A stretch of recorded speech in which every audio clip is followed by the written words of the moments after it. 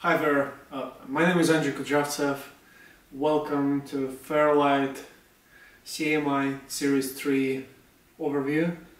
That would be our sales overview because I'm selling that system currently on eBay. So the purpose of that video to get you introduced to the system components, what's included into the eBay auction, what comes with the system, how it works, and all our details. So I'll try to make just a one-shot video for you. If you have any other additional questions, welcome, shoot me a message and I can make another video for you with some additional clarifications if needed. So let's have a look on the system, on all ingredients of the system. First of all, what you see here is everything included into the auction. That actually means that the Series 3 itself, Series 3 mainframe, the keyboard, alphanumeric keyboard, monitor, another keyboard. There is a special small form factor PC here, CMI 3 series stand and music keyboard stand, as well as additional documentation and cables. Everything is included. So I'll show you how it works and actually what's inside the system, including every system component. That's basically the whole auction right now. So let's have a look. I will start probably with the mainframe because in terms of value, that's the most important component here. What you see here is a Series 3 mainframe, which is an amazing condition. It's freshly painted all around, so it's a freshly painted side panels, freshly painted in black. The frame all cleaned up with many special components inside it. I will show you. So first of all, let's have a look what's inside the system. So that is our system. We have 8 channel cards here. We have 3 memory cards by 8 megabytes, which give us 22 megabytes, and 4 memory cards by 4 megabytes. So altogether, that comes to 32 megabytes. That's the maximum memory size for that system. So it's a full memory, full channel. The system comes with all obviously peripheral components. You'll see I'll post additional pictures of every card, so you may see the revision of the card, but that's basically the configuration of the system. On that side, we still have original 8-inch floppy drive. It's connected, but it's currently unpowered. I'll explain later why. We still have original tape drive, which works, it's powered and it works. We have a fan speed control. I will show you that fancy stuff, it's really good looking. And we have a special boot drive here. So about boot drive, that's basically the same drive I used last time for my other Series 3. So that board called SCSI to SD, it uses SD card to emulate a SCSI drive. And this SD card is mounted in that tray, and tray goes into the system and locks. So if you don't have so you can lock it and nobody can take this out. So as soon as it's locked, now we can power on and the SCSI to SD will be detected. So that's what we have on this side. Let's have a look on that side, on the back side. Basically nothing special. We have original sampling card which has 2 analog inputs, and this card gives that initial character of a Series 3. So you may know that there are a couple of different versions and modifications of a sampling card. One has digital inputs and analog inputs. This one is the original one, I mean it's the first one actually, it has only analog inputs. Then we have 8 analog cards, output cards, which gives a total 16 channels available. Then we have a mixer card, which gives only one mono output coming across all of these cards. And then we have a synchronization card and MIDI card. VGA breakout board here, and that is basically the standard connection panel for our keyboard, for power. We'll see that later on. So, looks great, everything is clean, everything is the best possible condition. Let's move that system here. What you may see on the back side, and let's have a look here,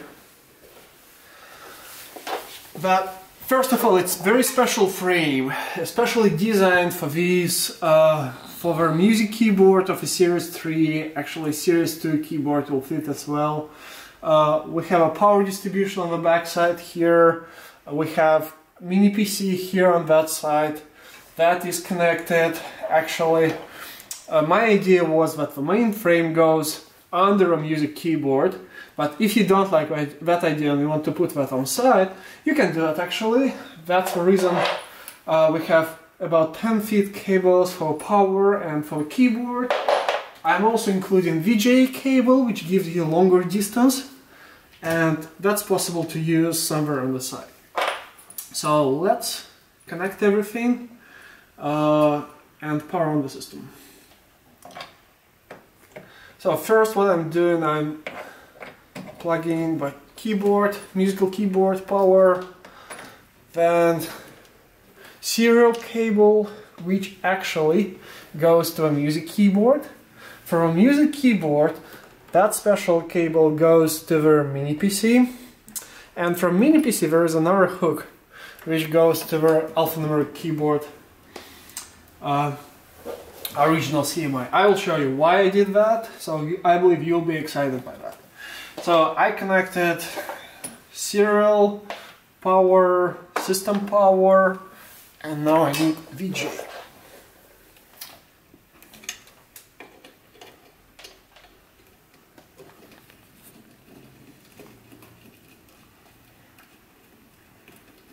Yeah, and by the way, all analog output cards are calibrated carefully.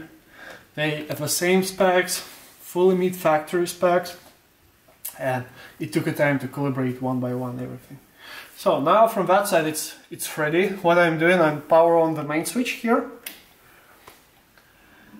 And what you may notice, system started the fans. So what's happening right now, CMI is not running, but the fans started, and I did that on purpose because the system inside has, first of all, brand new power supply for everything. It has a brand new special additional power supply for the fans, so that to guarantee that that fans are running from a special power supply, from separate power supply. And you see it's currently off, but the fans are running. I did that on purpose. For instance, you played with system and it became really hot, we shut it down and fans are still spinning to make the heat going out of the system. So next I'm starting mini PC. That's quite simple. This mini PC, first of all, is diskless. It runs compact flash, which is kind of SSD inside that system, and it boots Windows XP. I'll explain why I'm doing that later on. So on the next stage I'm switching the input on the monitor, and now I'm ready to start CMI.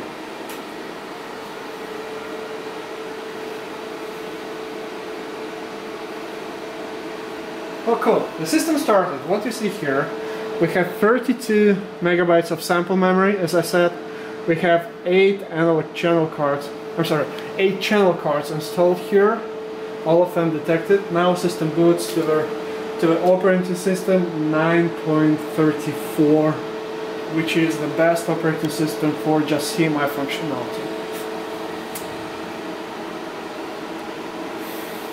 Takes a time to boot the system. Here on the log screen you see the current layout for the hard drive configuration. Again, remember that we have very special thing here that sits here, SD card. It is 16 gigabyte SD card, which is partitioned to emulate 4 hard drives. So you can get 4 hard drives times 4 GB of a capacity. It's full of different samples, including fully recovered factory samples. I believe it's the most complete collection of factory samples, including some user samples. On that side, as I promised, we have our fan control, very fancy. So the system operates in 4 zones of fans and 2 zones, zone 1 and zone 2.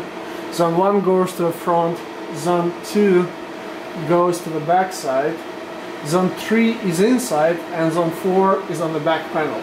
So we can control actually the RPM of every zone individually. For instance, this piece is usually hot, that piece, back piece with analog cards, is also quite hot, so we might need to just precise control of every fan zone. So here you see RPMs, here you see the temperature. So right now it's a kind of cold inside the house. It's just at 20 degrees on the temperature sensors. I believe by the end of demonstration we'll see the real temperature here going up to 30 degrees, maybe 32 degrees. Again, everything is automatically controlled with that board here.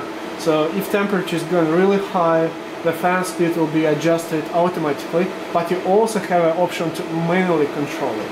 So like with these potentiometers, you can set the base and everything will be controlled automatically. So system is booted currently. What you may see here, we just boot to the screen of last open folder I had. Let me just take any sample, for instance these samples. It's good. System is loading, it takes some time based on our basically sample size. Now we are moving to the control page, and I want to assign all 16 voices to a sample. Actually, I didn't hook their analog output, so I'll be using mono output of our mixer board. Just to put it to a mixer. Obviously, if you need to have a stereo control, we have to use individual outputs. All of these outputs have been really cleaned and they're in amazing condition.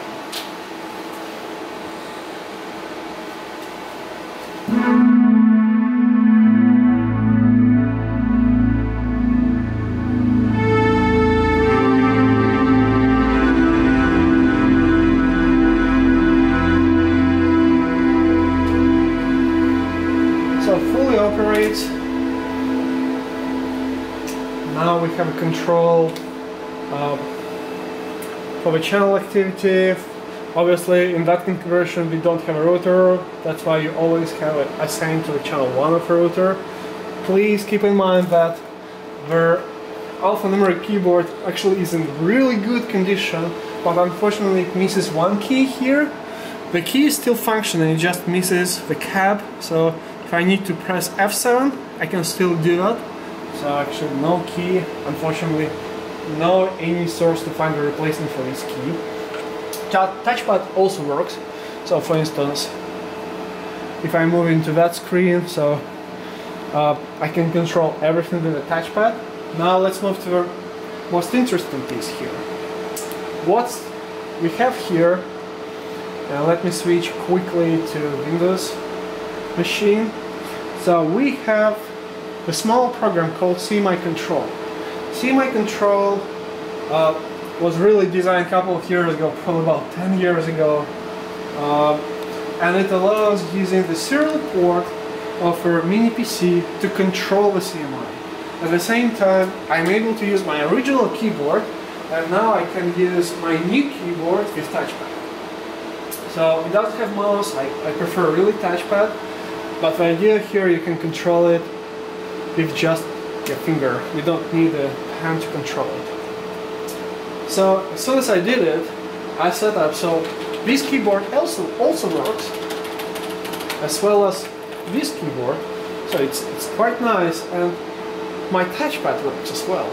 So now if I need to assign the channels or do some changes, I can do that with touchpad, and it's the best way to do that. I mean, it's all reliable and brand new keyboard.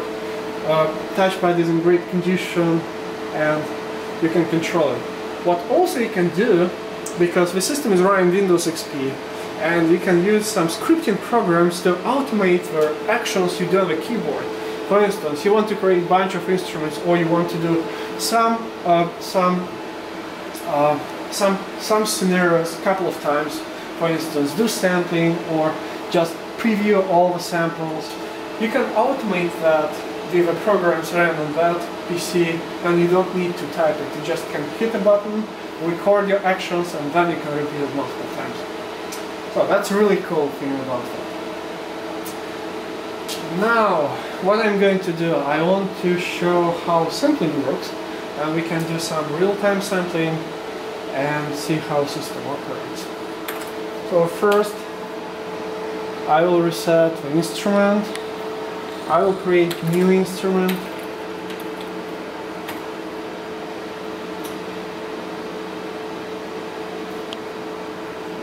And I want to create new voice. Voice create, new voice. Like this. Cool. Instrument here, voices here. Right away I will assign all my 16 channels. Everything assigned, and I'll move to real sampling. So F7, again, no cap on that key. System is prepared. I'm going to use analog input, that's the only input I have on that card. I'll be doing mono sampling using right input channel.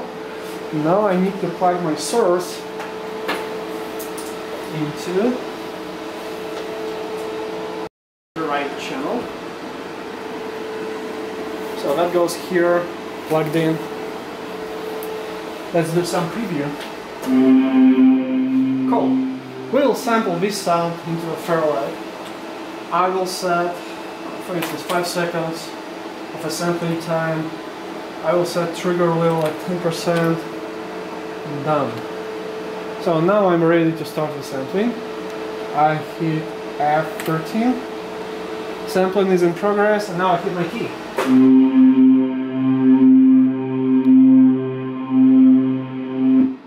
Done. 5 seconds. Cool.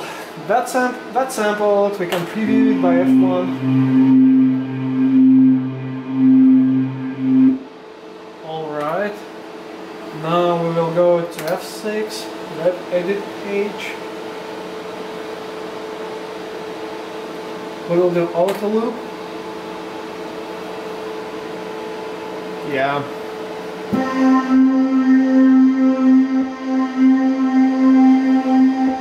Still there is a pop, we can adjust it, but when I do it here, now we can play the sample.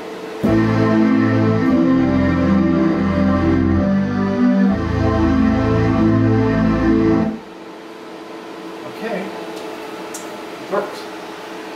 Alright, what else we need to check?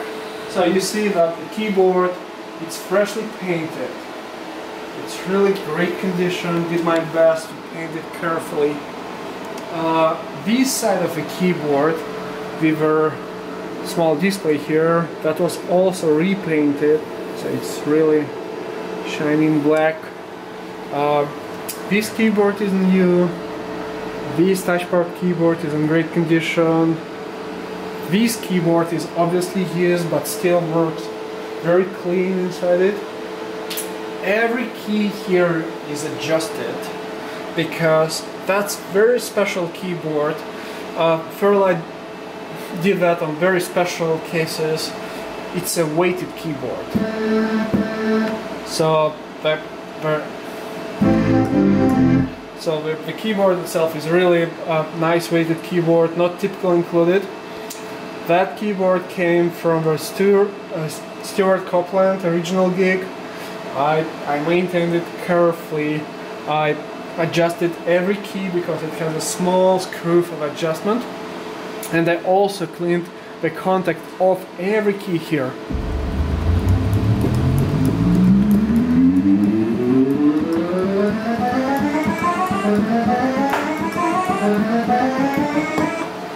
Everything works. Alright, what else I need to show you for this system? I think I pretty much showed everything, so now let's have a look on the collateral included together with that system. As I said, oh, I forgot to show one more thing. As I said, I have VGA cable which is about 10 feet, and if you don't like this location of the system, you can move it on the side, where the serial cable and power cable for the keyboard is long enough to do that. That VGA cable will go from the monitor to the system, which is good too. Now here with the system we have tutorial manual, we have introduction manual, we have some collateral, really nice looking original Fairlight stuff. We also have a command summary, and we have a very serious original server's manual for the system. So that's the most complete, including field change notice embedded into their that document. I really like it. Very, very well built and with all original stamps. So you may notice why I decided to go with that special stand for music keyboard. And here is a cool trick. That is adjustable stand. Every piece like it has integrated motor inside it, so we can adjust it by the switches.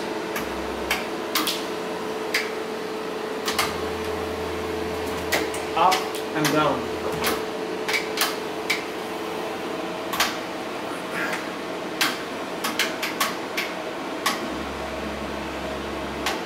Yeah, you have to do that one by one, of course.